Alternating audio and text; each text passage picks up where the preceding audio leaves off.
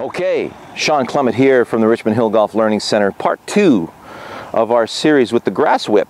Now, what's really important to get out of this grass whip business is the feel, because bottom line, when you're out here on the golf course, there are only two things that matter, okay? The picture that you want to, where you want the ball to start, where do you want the ball to end, how do you want the ball to fly. High, low, draw, fade, very important stuff, okay? So make sure you check out my how to work the ball, all right? Working the ball part 1, 2, and 3. Now, you're out on the golf course. Let's say you have a standard ball flight with a draw and you're saying, yeah, that's the flight I'm looking for. I want to start it just a little right of that target right there. So let's say my target on this particular hole here is number 18. There's a starter's hut at the top. I always like to take it toward that, toward the left edge of the fairway and fade it back toward the starter's hut. So my beginning and end is right there. So I get set up. If I'm hitting an iron off the tee, all right, I'm going to tee this a little bit lower, but the way by which I'm going to shave this tee is slightly on the way down. So I want to feel that the low point of my swing is naturally in front of that particular tee. So now from there, I've got my little stem, my little dandelion stems. I'm going to give it a nice little zip. Okay.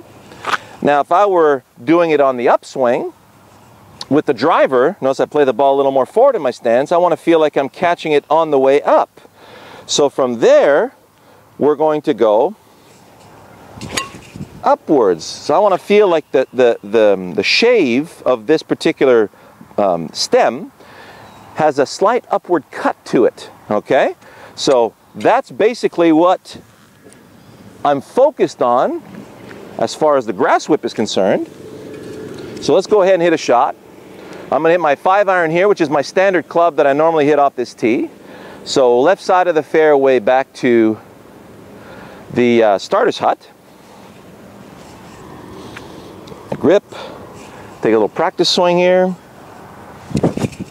So does that feel like I'm zipping through the stem, or did it feel like I was shoving or pushing?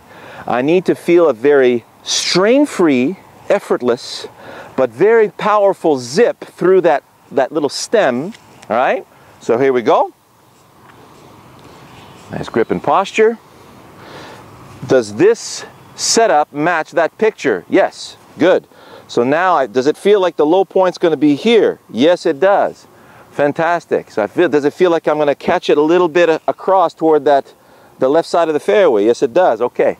What's it feel like again when I'm zipping through that little stem on that weed? Oh yeah, I know what that feels like.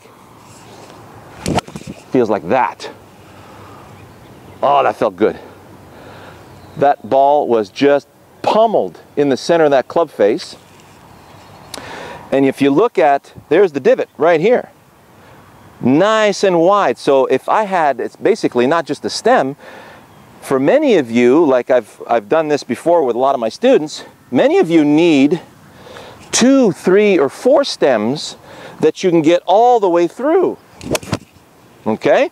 So you want to feel that you can get past those 2 stems right there. Now with the driver. Now this could make it to the top of that second fairway there. It's about a 320 carry. Same setup. Left side of the fairway. Back to the starter's hut. Does that feel like that setup? Yes. My eyes are on the tee, not the ball. So my eyes are on the stem of that dandelion. If I don't see the stem of the dandelion when the ball's sitting down, I have to see right through the golf ball to that stem. Do not let your eyes wander and then hover on the top of the ball. You'll hit the top of the ball. You want stems, not balls. So we're not focused on the golf ball here. So the stem of that dandelion, left side of the fairway to the starter's hut. What's that feel like again? Oh yeah, I feel the weight of my arms and that tool in my hands. I'm going to use the weight of that arm tool unit to zip through the tip of that dandelion. Here we go. Oh, yes sir. Well, that might make it up there. Ah, too cool. Yeah, see that? There's my extra 15 yards. It's going to pay off big time this year. So enjoy that. We'll talk to you in the next video. Okay, so even a pro can get excited when he finds improvements in his game. There's the tee box coming up the hill. First set of fairways there, about 220 at the end. Second fairway up here. I was playing the left side of the fairway with a little cut coming back, and just nipped a couple of branches from the tree, and here we go. Plug mark is right there. There's my golf ball.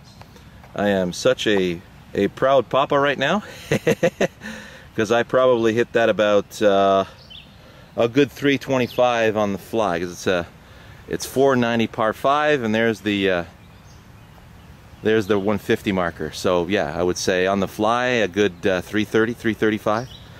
So there it is. Awesome. Hey?